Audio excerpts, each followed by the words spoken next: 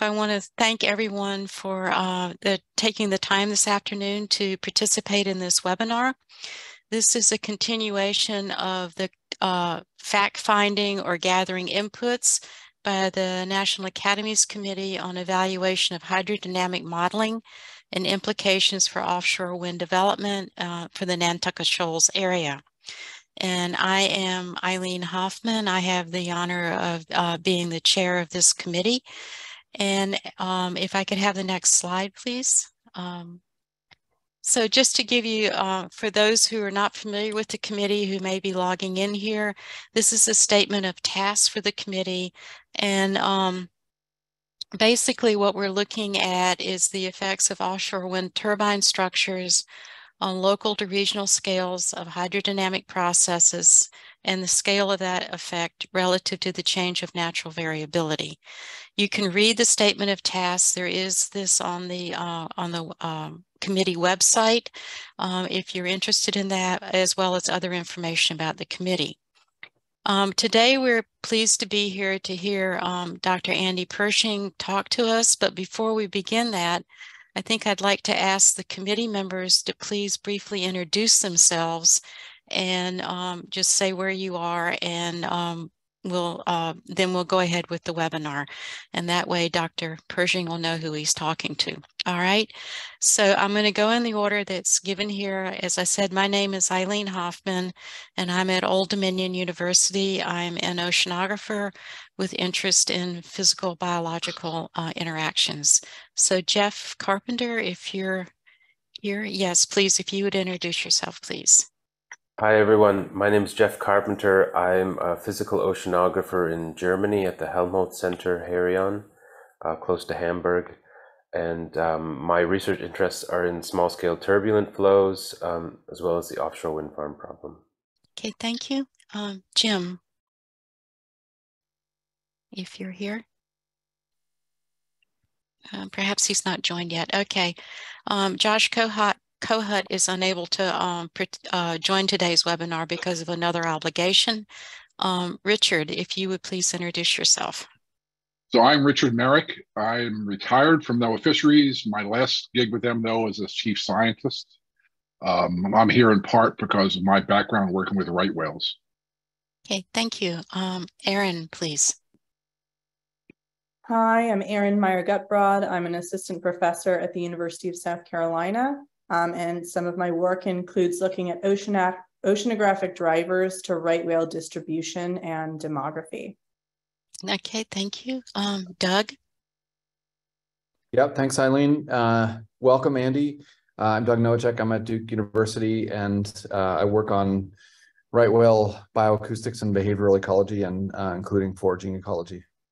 Okay, thank you. Doug? That was me. Yeah, I'm sorry, Doug. I can't read this afternoon, it would appear. Okay, Kaus, please. Hi, I'm Kaus Raghukumar. I'm at Integral Consulting in Santa Cruz, California. My research interests are in underwater acoustics and physical oceanography. And I'm here because of some work we've been doing on the West Coast, looking at the effects of offshore wind farms on coastal upwelling. Okay, thank you. Nick, please. He may not have been able to join yet. Okay, I think Jim Chen just has joined. So Jim, if you're here, would you please introduce yourself? Yep. Hi, I'm Jim Chen. I have some difficulty logging. So yeah, I'm a professor at Northeastern University in the Department of Civil Environmental Engineering. I'm doing coastal modeling in general.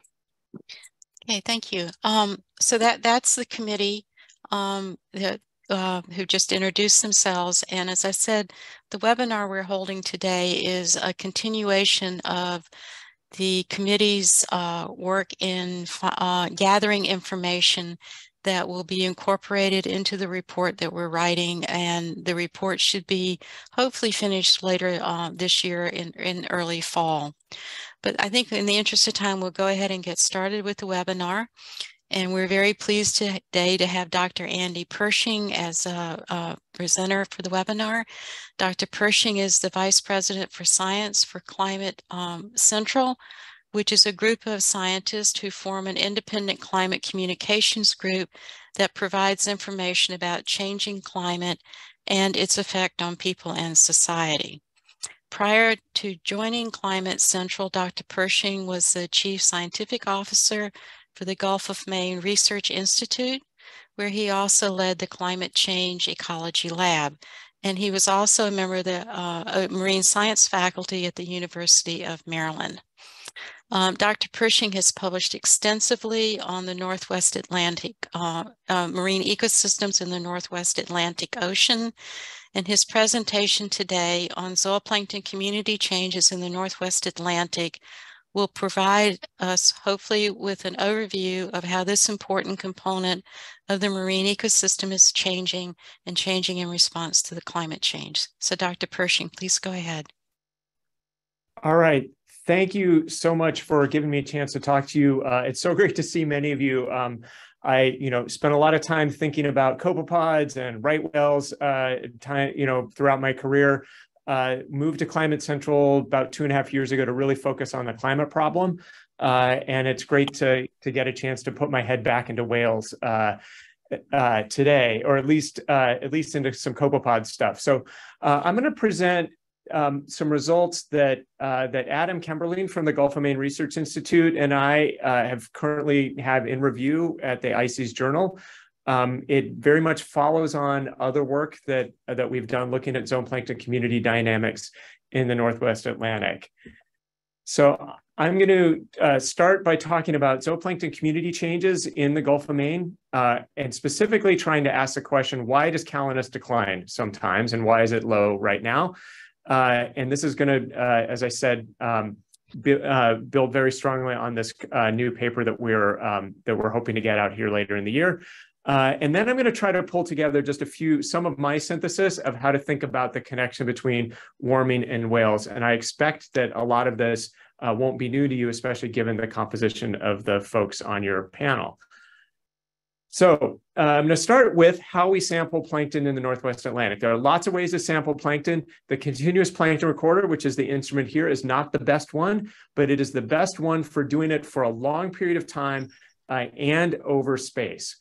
Right. The great thing about the continuous plankton recorder was that it was invented in the 1930s by Sir Alister Hardy using the very latest of clockwork technology available in the 1930s. Think about propellers and gears. I mean, they're really beautiful. They're sort of like a Swiss watch that you can tow behind a ship. But the cool thing about the CPR is that it gives you a spatial record of plankton abundance. They can be towed from commercial ships traveling at their normal speed, which is pretty remarkable. So you can get a record along the route of a ship as it's transiting across the Atlantic. And we have the opportunity from the continuous plankton recorder to get very long-term records. The Marine Biological Association in the UK, which took over from the Sir Alister Hardy Foundation for Ocean Sciences, the Global Continuous Plankton Recorder Surveys, has records in some places that go back to the late 40s and early 50s. So it really is a remarkable data set that we can use to understand impact of climate change on ecosystems. In the Gulf of Maine and the Northwest Atlantic, the Continuous Plankton Survey started in 1961. It was operated by the National Marine Fisheries Service, and it ran more or less continuously. There was a gap for a couple of years in the 1970s, but more or less continuously starting in 1961. In 2014, the kind of sequestration budget challenges that I'm sure Richard can tell you all about started to happen, and the Continuous Plankton Recorder Survey fell out of the NIMS budget. The Marine Biological Association of the UK resumed funding the route. They were able to pay to have the route continue, but they weren't able to fund the sample processing. So they were collecting the data. The samples were just being stored in a warehouse in the UK.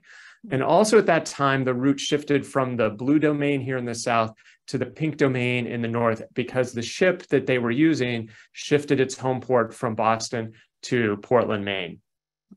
In 2017, Marine Biological Association decided they could no longer support the route, and so they paused the route at the end of 2017. And so I'm going to be looking at the data up through that period.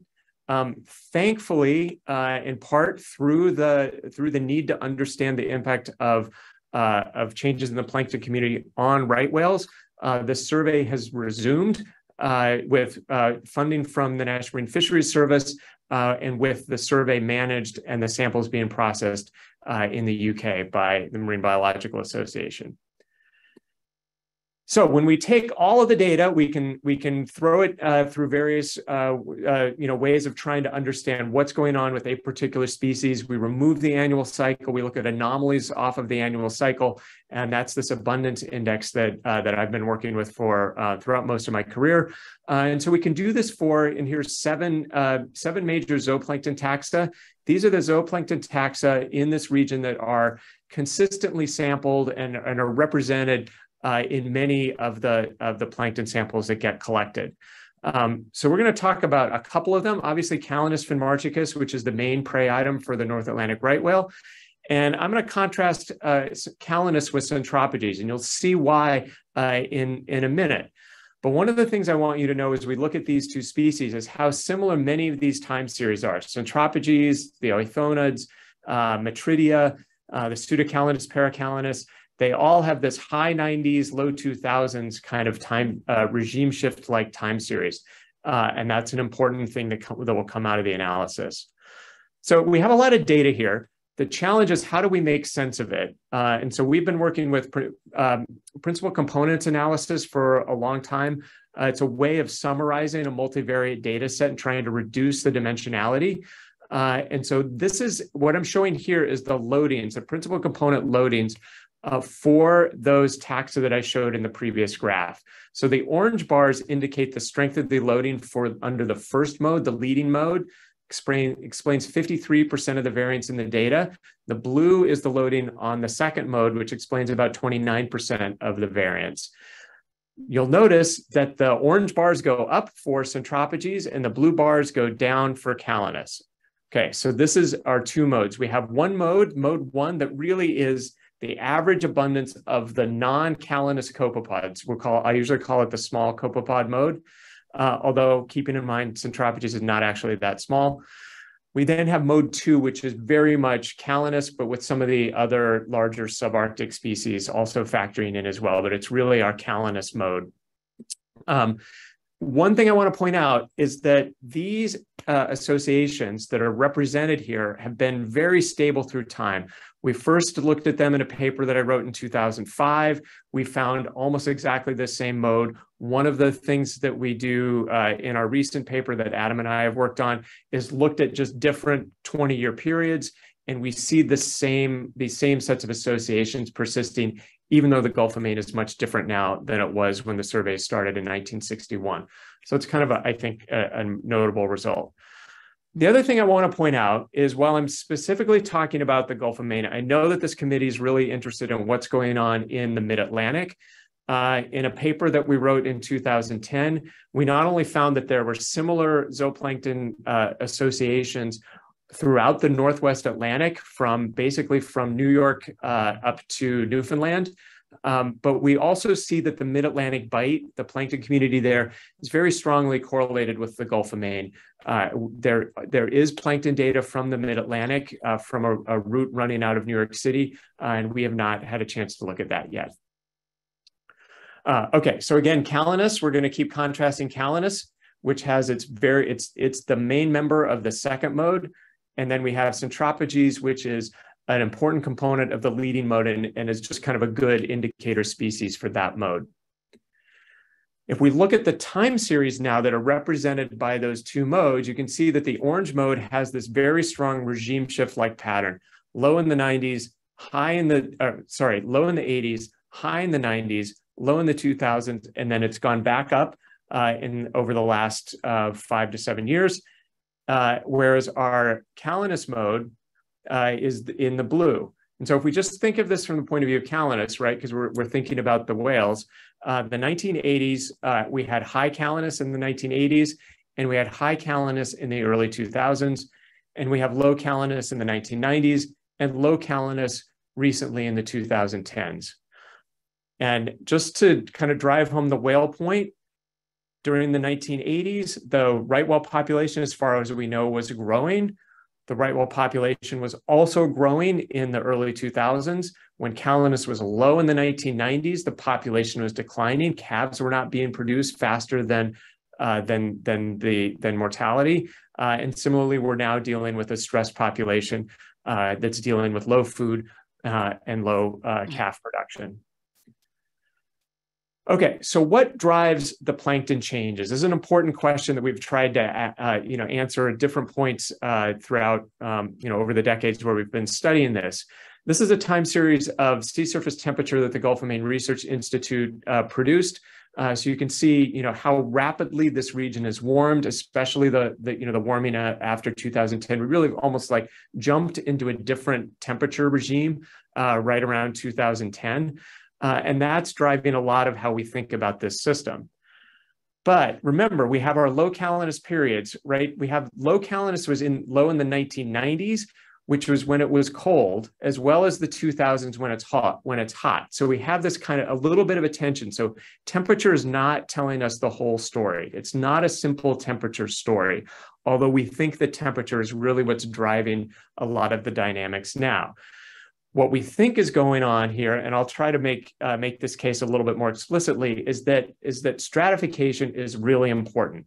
And temperature so both of these conditions, hot or fresh, are associated with higher stratification, right? You have low density water sitting on top of high density water. That's the situation that we get every year in the summer.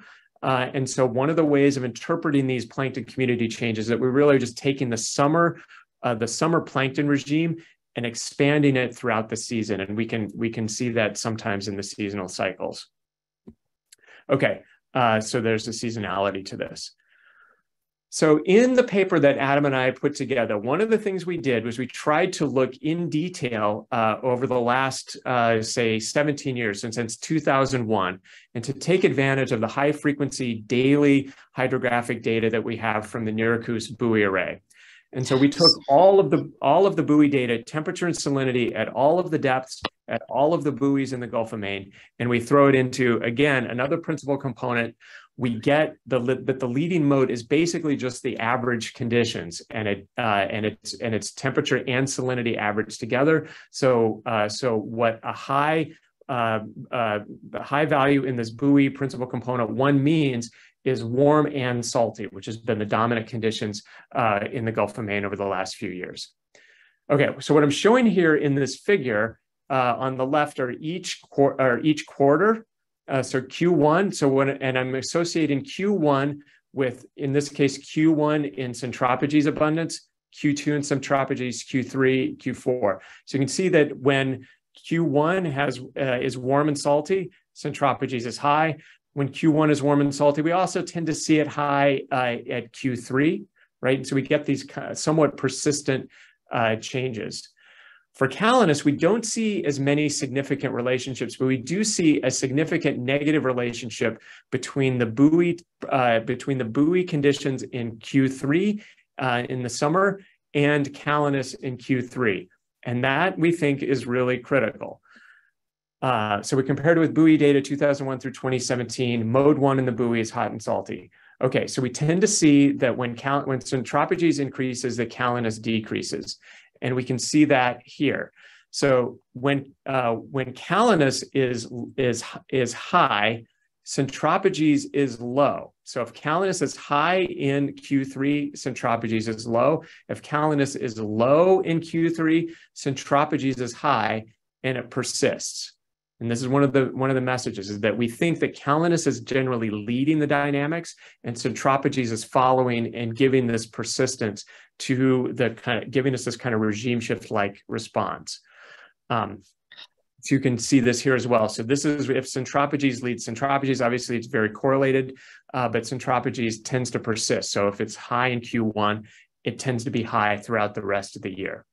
So you can think of an event as really starting in Q3. For example, if it's warm in Q3, Calanus declines, and that leads to an increase, opposite sign relationship with Centropages throughout the year that persists.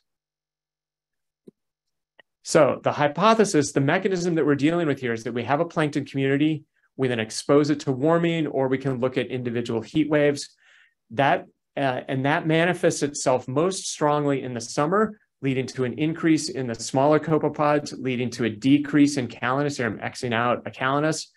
And then we get, in some ways, almost an amplification of that process throughout the year, because as it persists on into the summer. And so we end up with more of the small copepods the next summer and fewer calanus.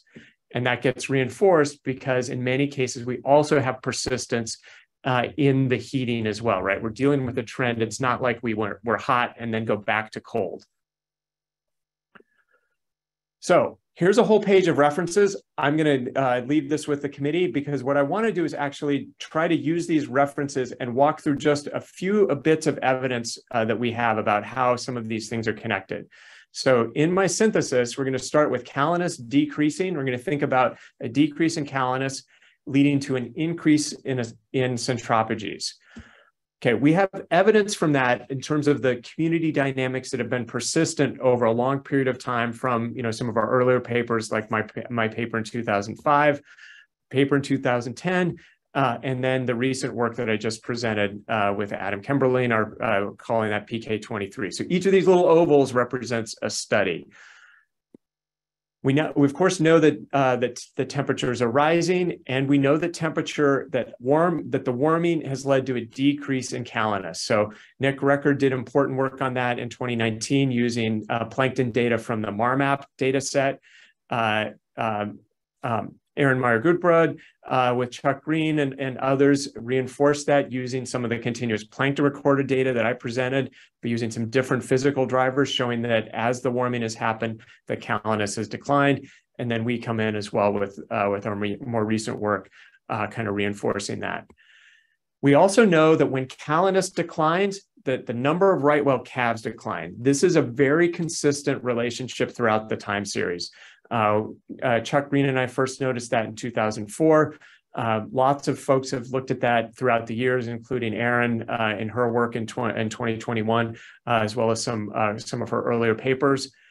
And then we also know that right whale distributions are sensitive to calanus as well. And when calanus changes on an interannual basis, we see right whales shifting where they feed and when they feed in the Gulf of Maine. So this was work that Dan Pendleton did back in 2009. And then Nick Record reinforced this with his analysis going between the Gulf of Maine and the Gulf of St. Lawrence. And so finally, just kind of one more way of thinking about the future. Warming is going to continue. There's no way that is not going to happen. May get a cold year here and there, but the cold years are going to be less frequent and they're going to be less cold. That means that good calanus years are going to be increasingly scarce in the Gulf of Maine, and especially further to the south. And that means that our right whales are going to be on the move. And so this is just a diagram depicting this and some of the other community changes in the Gulf of Maine from the Gulf of Maine 2050 review paper that we published a few years ago. And I'm going to stop there, and I would love to have a discussion.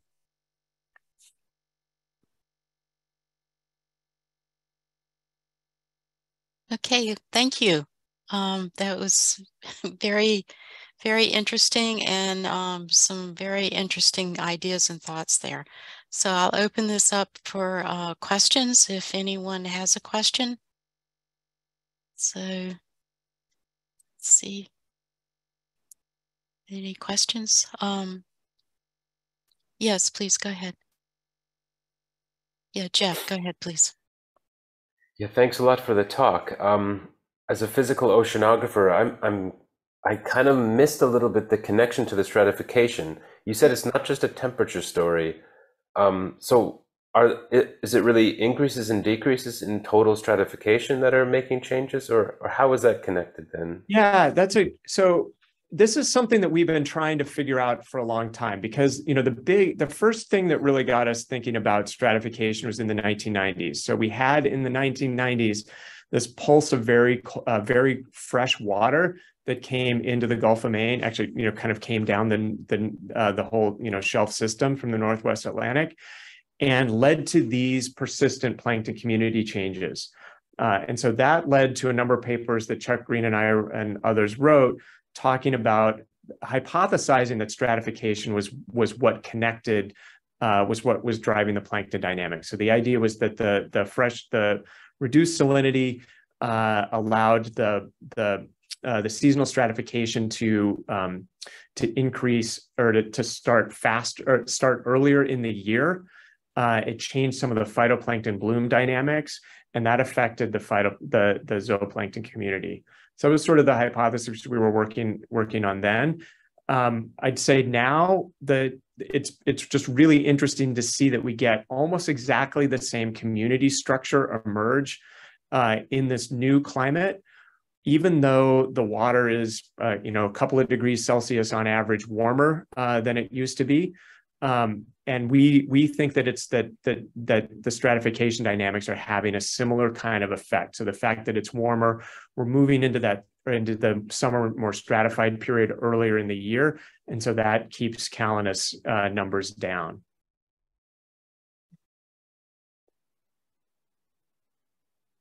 Yeah, please, Doug, go ahead.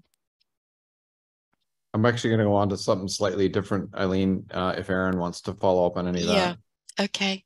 Aaron, did you have a follow-up for that comment? Sure, a little bit. Okay. I was wondering, Andy, have you, or are you thinking about looking at these community dynamics and comparing them with an actual index of stratification, like perhaps a mixed layer depth or something that's trying to combine both the freshness and the warmth of the water? Yeah, so Aaron, this is something that we've tried to do. I've tried to find good stratification time series, periodically throughout my career. And I have to say, I've never found one that seemed consistent. So we've always tended to do this via proxies, right? Like with SST, or with this buoy time series that does have the temperature and salinity mixed in, or with some of the stuff that that you and Chuck have done with the slope water indices. So it's always been a little bit by proxy. And so, yeah, I would say that the stratification is still in a bit of a hypothesis mode, where that's what we kind of hypothesize that's the mechanism. I think the most kind of mechanistic, the closest we've gotten to a really good mechanistic description of how this might work was some of the modeling work that Rubao G did around some of the the late 90s freshwater events. And so he was running a model looking at the freshwater events and how that affected the phenology of the phytoplankton blooms. Right. Doug, did you want to? Yeah. Thanks again, Andy, for coming in and sharing this with us. Not that it necessarily helps right whales, but I'm kind of curious as to if you have thoughts about the overall biomass numbers, regardless of taking into account the community structure, but then if it impacts the overall biomass. Yeah. So biomass the biomass of plankton in the Gulf of Maine is, to first order, how much Calanus biomass you have. Calanus is just so much bigger and so much more productive that you really don't see this compensation. And the right whales, I think, are a great indicator of that. We saw with the work that that Dan Pendleton and Nick Record and I were doing right around 2010, we were looking at at how whales were, kind of the timing of when whales shift from moving from Cape Cod Bay to the Great South Channel, and how many would come to the Great South Channel. And it really, Calanus was just a really good indicator of that. These smaller copepods, there's evidence that the whales eat them. It's probably important, but it's like it's the salad course before the big meal. Right. That's, I think, certainly the way Stormy Mayo has always characterized it. Any other questions? Yeah, Aaron, go ahead. And then I'd like to ask when we are done. So go ahead. Yeah. Yeah, Andy, this one is unfair. It's the kind of question that everybody hates, but I'm going to try and ask you to extrapolate a bit beyond the bounds of your study, because you're using the CPR data and you're finding this push and pull between the late stage Calanus and Marchicus and, you know, the Centropages, the smaller bugs. And here, the point of this committee is to assess the hydrodynamic impacts of turbines in the Nantucket Shoals region. And so in that region, you know, I have the sense that Centropages and those smaller bugs already have kind of a stronger foothold in the zooplankton community relative to where your CPR is running. So given that challenge, do you have any ability to speculate, you know, how that sort of difference in community farther south could sort of map onto the things that you found with these seasonal dynamics? Yeah, so I think the way I guess the mental model I would have would be, I think the one that we've tried, you know, that we developed over the years with, you know, with Cape Cod Bay, that, you know, it's a coastal environment, so you're going to get, you know, a little bit more action from some of a little more of the coastal species. So Centropages, Pseudocalanus, right, Acartia probably is going to be important there at, you know, at some points during the year, and you know, with Calanus coming in perhaps in pulses, right, coming out of the Gulf, Great South Channel, you know, advecting down the shelf in pulses. So it's interesting to me that, like, when Dan Pendleton, some of his modeling work actually, you know, was looking at some of the habitat suitability for right whales based on the Cape Cod Bay, and was finding, you know, a lot of similarity between Cape Cod Bay and this Nantucket Shoals region. So in some ways kind of predicted that this might be an area that whales would find, you know, appealing in the way that Cape Cod Bay is. But as far as it, like, driving the whales population dynamics, I don't think that's likely to be the case. I think that, you know, Calanus is really what determines how many many calves you produce each year. And, you know, the areas south of the Cape are just not going to have the, you know, the abundance of Calanus, and they're definitely not going to have the abundance of Calanus, you know, as we move into, you know, a quarter of a degree or half a degree more of warming.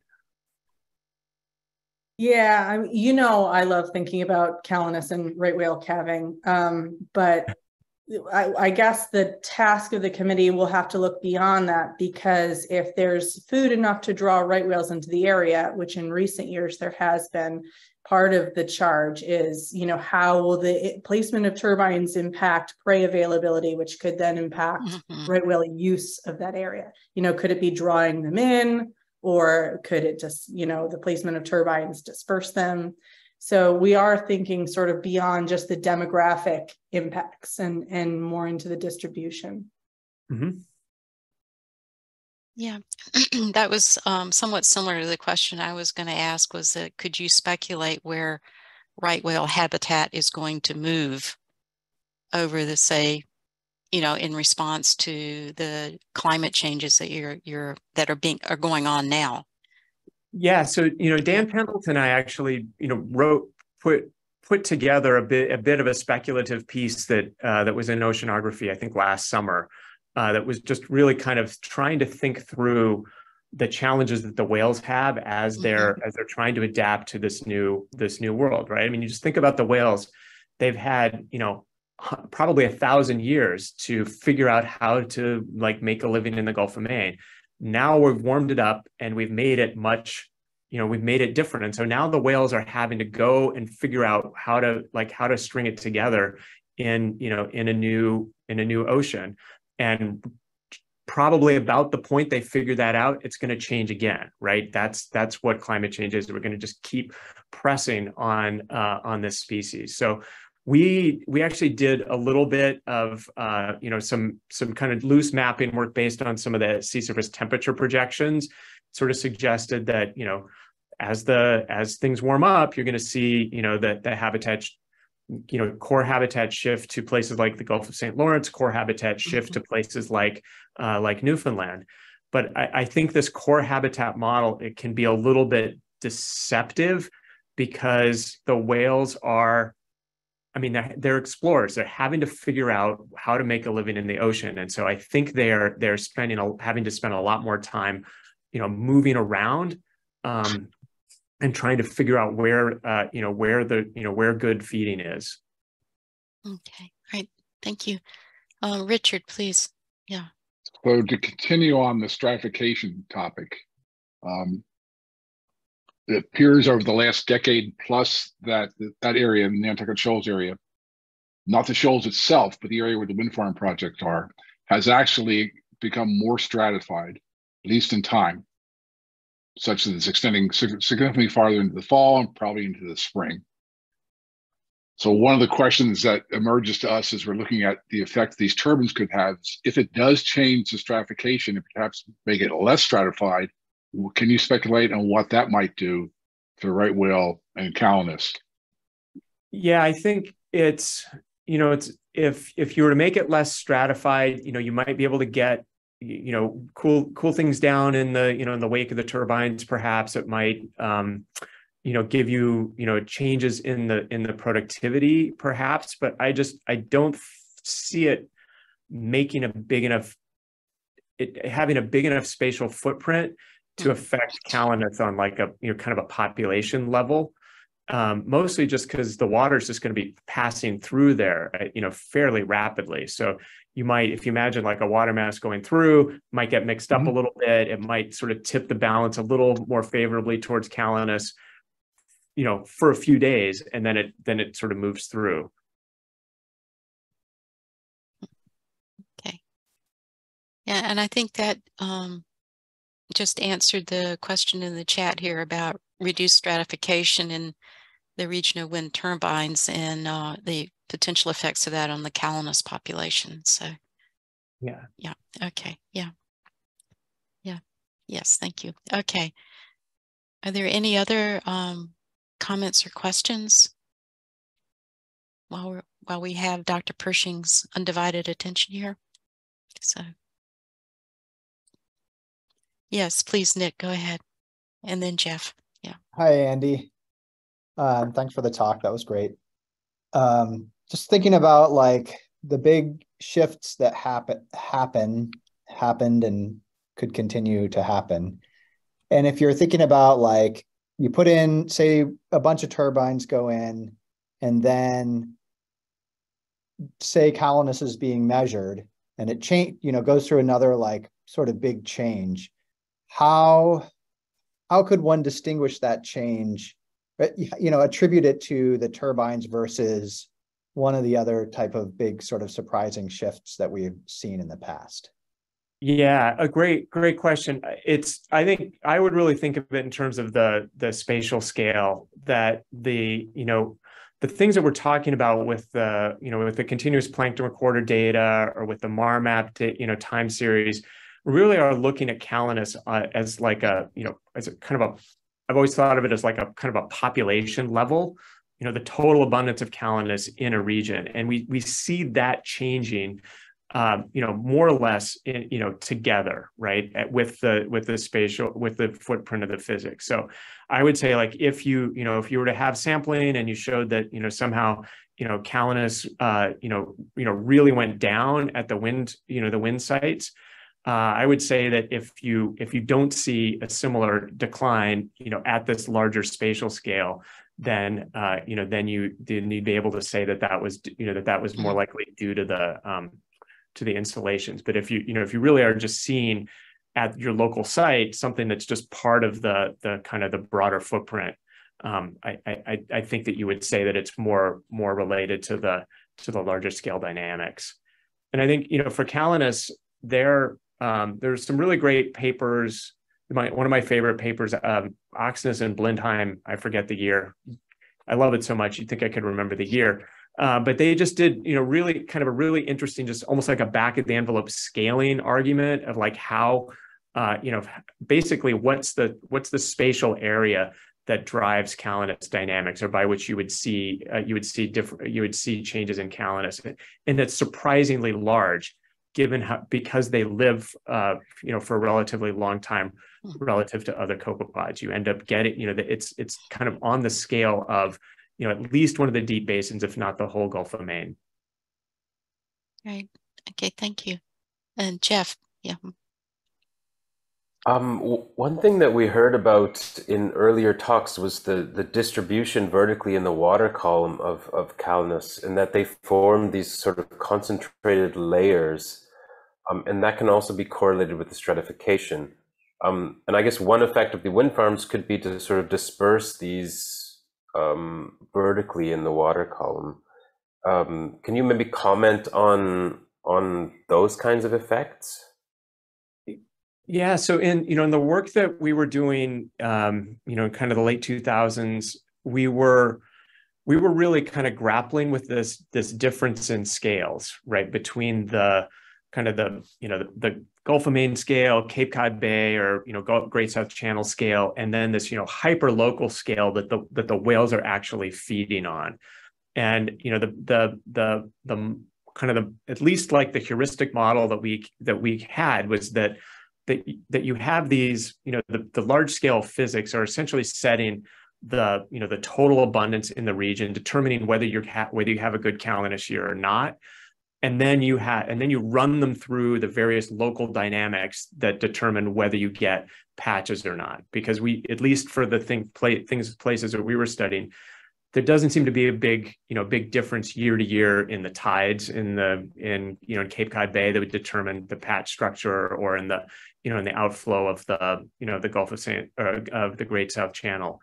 It really was like, are you putting a lot of Calanus into the blender, or are you not putting a lot of Calanus into the blender? So that's kind of how I would think about it. I would assume that the wind turbine impacts would be stable and consistent through time, and that it really is kind of how much what your input is into the system. Yeah. You think it's more of a total biomass effect? You think the total biomass effect is much bigger than, say, the vertical distribution? They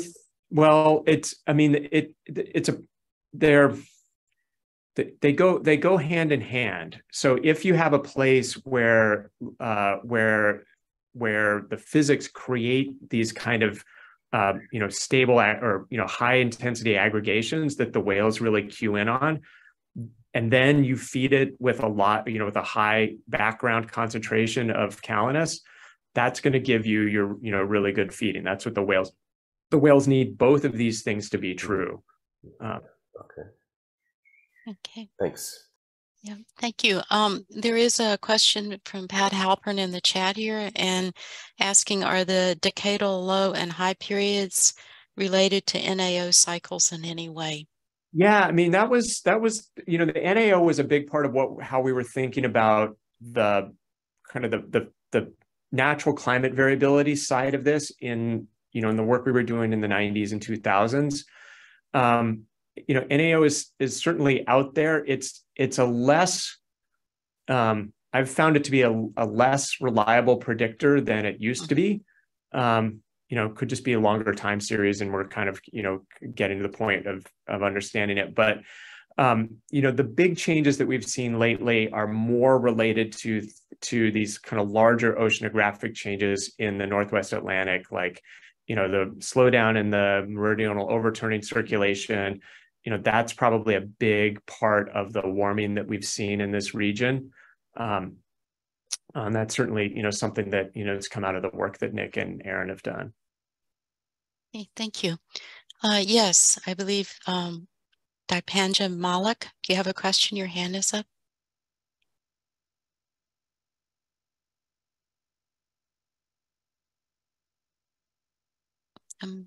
Do you want to put your question in the chat, perhaps?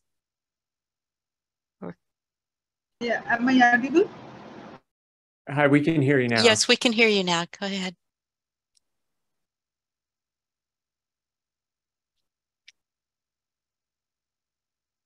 Okay, well, are there any other questions while we're waiting? I guess okay. Okay, I guess not. Okay. All right. So, yeah. Yes, Tom. Kilpatrick, please. Yeah, I had a question if I'm allowed to ask. This is Tom Kilpatrick from BOEM. So just along the same lines of the NAO question.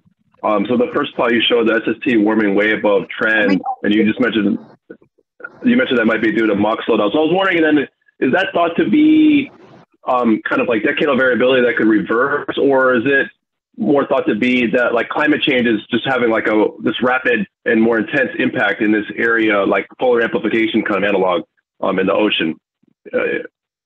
Yeah, so that's a great question. That is something that we tried to address in a couple of the studies that came out of the Gulf of Maine 2050 effort back in 2019.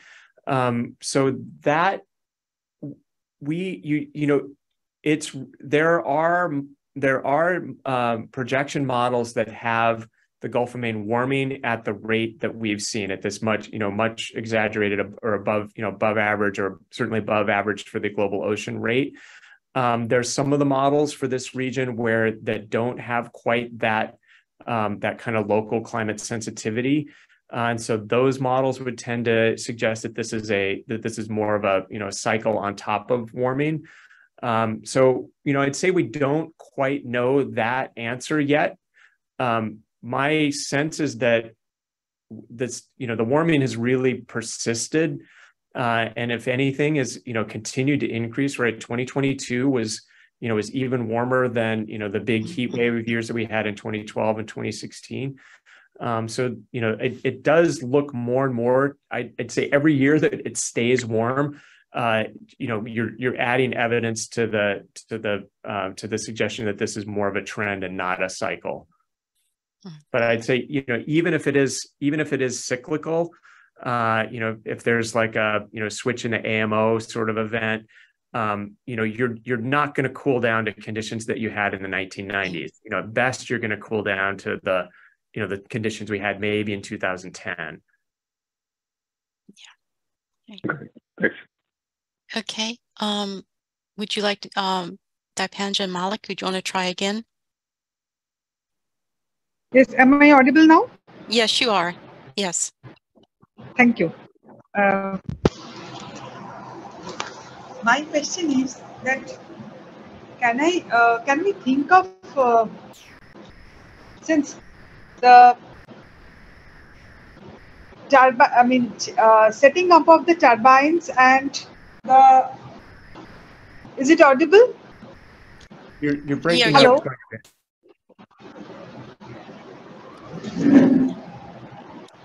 Yeah, it's okay. I think that's not, yeah. Yeah, there was a disturbing sound, so I just had to strike it off. My question is that what we can understand that the turbines, setting up these turbines and the climate change are impacting the habitat of the whales.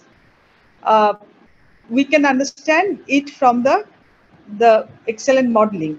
Now, can we create some guiding path for the whales so that they can find their new habitat more easily by using our models?